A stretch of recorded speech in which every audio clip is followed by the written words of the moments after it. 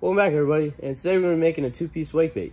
This lure is going to have a joint in the middle there, a lip on the front, and also we're going to distribute the weight throughout the bottom of this lure, just that way it suspends in the water evenly. Should be a pretty awesome looking lure, so let's get started.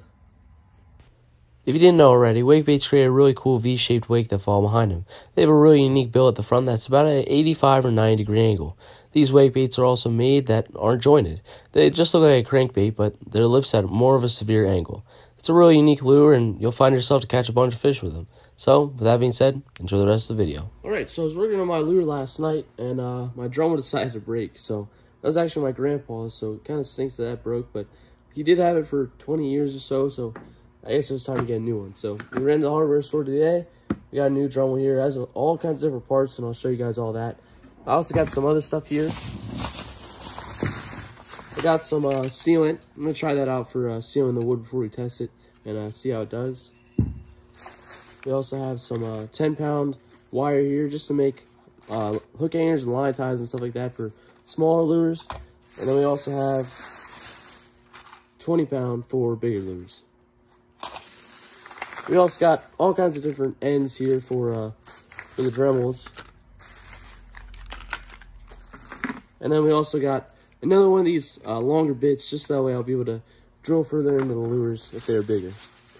And then also got some more resin, so that way we'll be able to add the all the components of the lure and it'll stay together even better. So if you are new to the channel, my last video, I tried to add some resin to the lure and seal it up, but it actually, the cold or something screwed up my last resin set. So got crystallized and kind of screwed up my resin, so I had to get a new one. I'm gonna make sure to leave this inside so it doesn't end up like the last one. But with that being said, we're gonna get this thing all set up, show you guys how that works, and finish up this shaping. So there it is. If the wood looks different, that's because it is. This is the original wood that I started the video with and cutting it out, but it was really hard, so I decided to switch over to a softer wood. Pretty sure this is pine, and I'm not quite sure what this is, but it has really cool looking grain. But other than that, I just switched over to this, but now we're going to sand this up quite a bit and figure out where all the hardware should go.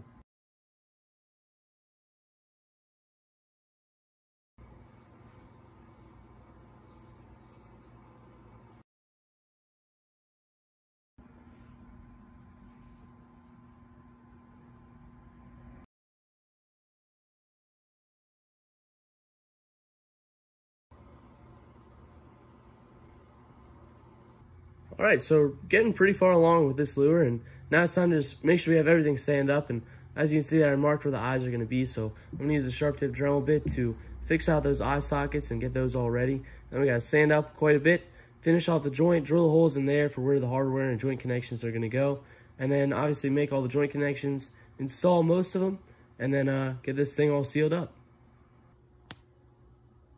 Alright, now this thing's all separated as you guys saw. We have the holes all drilled out and everything ready to go. Now we just have to sand it up and seal it.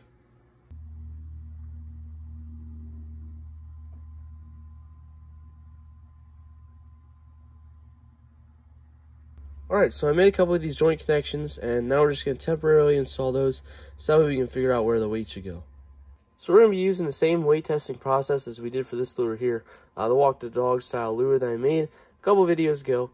And so definitely go check that out if you want to see this process a little bit more in depth and more explained. And let's give it a shot. Alright, so first I glued 2 split shots here. There's medium-sized split shots, and we're going to see how that reacts to this lure. Alright, that looks pretty good. I actually might have just got it first try. I think all I'm going to change is add a little bit smaller of a split shot on the back tail there, because that is weighing it down a little bit, and just considering all the things that I have to go into this lure, like clear coat and paint and everything, I want that to sit up a little bit more than what it is right now. So let's add that.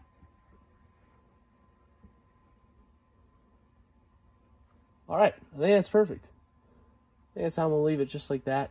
Maybe slide that weight up just a little bit, but that looks pretty good. I think the key with these topwater weight baits is just to have that, just a little bit of the wood sticking up on the top left. Just because that way it allows the lip to work, and it can go down, and that will allow that lure to get under the water just a little bit, just under the surface, and allow it to have a really cool looking natural action. So, should work out pretty well. So we sealed up both those lead holes there with some baking soda and super glue. Now it's time to sand it up quite a bit, reseal it, and get to painting. So now it's time to paint, and I think we're going to go with a baitfish kind of paint scheme. I've been stuck on those lately, and I think they always end up looking pretty awesome, and bass seem to love them. So that's what we're going to stick with for this lure today. I'm not quite sure all the components that are going to go into it, but we'll just kind of see how it goes. And I think I'm going to use throw in some purples and different colors like that. I just recently got this new color. It's Wicked Metallic Fastback Green by Createx Wicked Colors. And I think that's always a really cool looking color. So I think we're going to try that out in today's lure. Maybe some yellows, golds, silvers, and we'll just see how it goes. So let's get started. To start off the painting process, we add some white for the base coat. And then we add some base colors with this pearlized green here, and then also some pinkish purple over top of that to add some contrasting colors to the base coat. And then we got to use some metallic fastback green, which looks pretty awesome. Since it's a color shift, depending on how you look at it, it could look like blue or it could look like gold. And then we did some scale stenciling here with some mesh that I got from an aquarium fish net. I used some pearlized black for the scales, and I think they turned out pretty neat.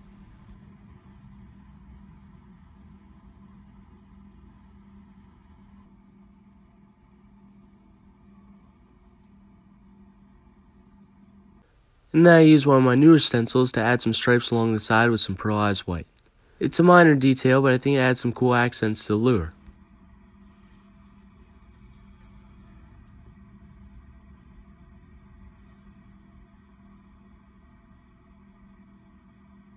And then I went on to stenciling some gills on this lure, and I used the old stencil I made for last week's video, and I started with the white. Then I went on to add some more detail to the gills here with some metallic fastback green on the top there and then also some gold at the bottom. I think this allowed the gills to stand out more and add a pretty cool accent. And then we used one of our fine tip brushes to hand paint some pectoral fins.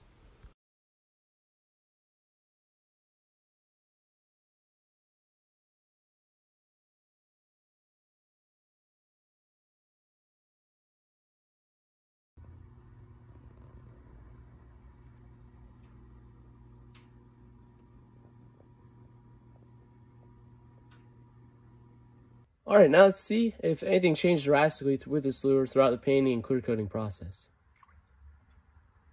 Alright, look at that. That's pretty good. Just a little bit of wood is sticking at the top.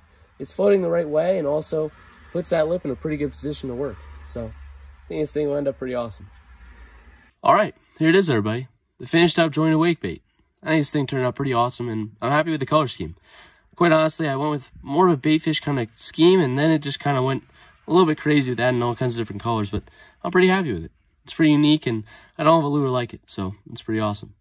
So I think this thing will definitely succeed, but unfortunately we have to wait till it gets a little bit warmer to be able to fish with these, and I plan on bringing you guys along in all kinds of adventures over the summertime and spring when we get to go fishing a lot. So that's the plan for that, and I think it's turned out pretty awesome. I'm happy with all the different things I have to test out as well. I clear coated the lip on this actually.